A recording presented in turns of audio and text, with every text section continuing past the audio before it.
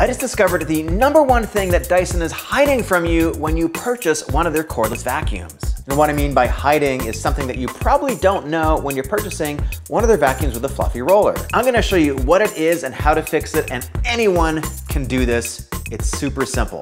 And what am I talking about? It's that the wheels on the fluffy roller get jammed up with hair and they stop moving. The only things you need to fix this are a Torx T8 screwdriver. Don't worry, I'm gonna link everything down below. A pair of needle nose pliers and a tiny screwdriver. The first thing you notice is you've got 4 wheels, 2 on the sides and 2 in the middle. And this one tends to get jammed up with hair all the time, these 2 especially, and it makes it really hard to move. How do we take care of this? First, I'm gonna show you something that's gonna blow your mind. On the side of this here is a little latch, and all you need to do to get the fluffy roller out is to flip this latch open and pull this out like this, and you probably didn't even know you've got all kinds of hair tangled up right in here. So to get this hair out, I'm just gonna start with my needle nose pliers and just kinda, grab it. That is really jammed in there. Look at that. That just took about 10 seconds. Next, I'm gonna show you 2 different ways to get these little rollers out. First, I'm just gonna use the tiny screwdriver. You gotta make sure it's one that is strong enough that it's not going to break. And all you need to do is kind of put the end of the screwdriver in here. There's a little area over here with a little slot in it. Do it this way, actually. But this is where your needle nose pliers are gonna be a little bit more helpful, so I'm just gonna pull it out like that. And that's it. You can see there's no hair in this side, so that's pretty good. To put it back together, all you need to do is put it back in. And then I'm just gonna push this right into the slot. You should hear a click. Let me show you the other way to get this out. The other way is just with the needle nose pliers. Now you can see I've got a lot of hair here, but I'm just gonna grab a little pin and just pop it up, and the whole thing comes out. Now when you've got your fluffy roller out, you can see there's also a bunch of hair on the other side too, so just pop that off, and I'm gonna use the pliers to remove the hair.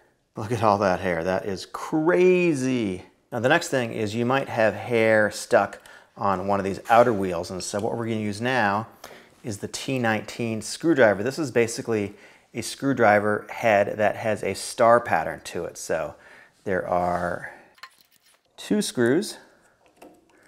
Take that one out, and this one.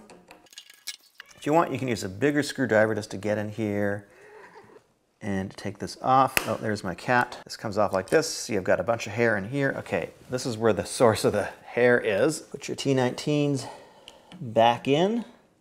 Now we're gonna do the same thing on this side. You can see this wheel is actually pretty clear here. I don't see any issues with it.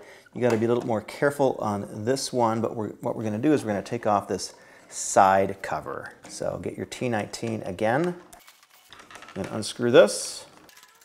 Be careful, that's the laser right here. You don't wanna damage that laser. There's another screw right here at the base of the roller. I'm gonna remove that just to give myself a little bit more room. Let's see if I can just move it enough now. Now I can get the hair out of here. Put the fluffy roller back on here. Flip this down. And let me show you one more thing. I think that the fluffy laser head on the Dysons is a complete game changer. Even in a well-lit room like this where it's difficult for me to see the fluff on the floor from eye level, from head height, when I start up the laser, you can see that stuff easily.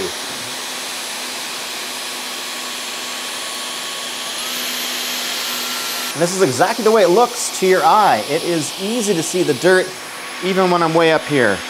Despite the fact that Dyson would probably rather you not know about this little situation, it is actually very easy to take care of. And compared to some other vacuums that are difficult to disassemble the head, this seems almost made to get rid of the dirt and the fluff that gets stuck in there.